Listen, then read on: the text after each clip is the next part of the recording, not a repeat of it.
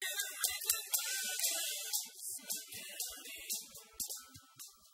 right, if you've ever seen this show, you are apparently one of the few, the very few. The Mecklenburgers is a county-produced TV show created to tell people about county services.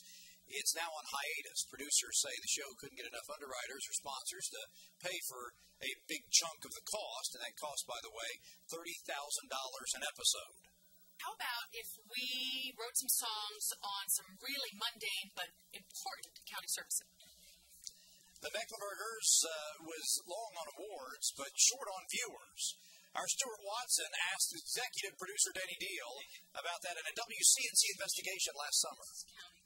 If you take a look at how many people watched the show over the past 10 months on Wcnc, it's about 265,000 people, according to the Nielsen ratings. 265,000 viewers? That's a third of the county.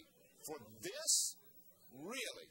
We wanted to know a lot more about the math behind those numbers.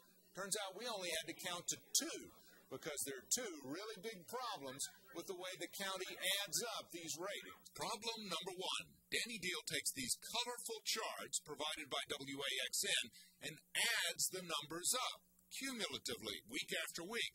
See for yourself, 4,500 viewers one week, oops, no viewers the next, none. Then 3,100 viewers, then 5,200, and so on. So what's the problem? Well, no one familiar with television ratings adds them up this way, night after night. Because think about it, if we did, pretty soon we could claim to have more viewers than there are people using television in the market.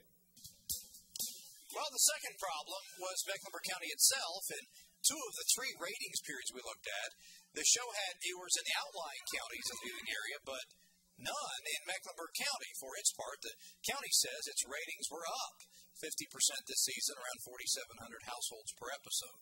The Mecklenburgers will air its remaining two episodes, then it will live on in reruns. County Commissioner Jennifer Roberts said she was looking for places to cut the budget, and the Mecklenburgers seemed like a pretty good place to do that. You can read more of her reaction in tomorrow's Charlotte Observer, and we're asking you to answer this question. Should Mecklenburg County continue to fund the show? You can go online now to WCNC.com and vote.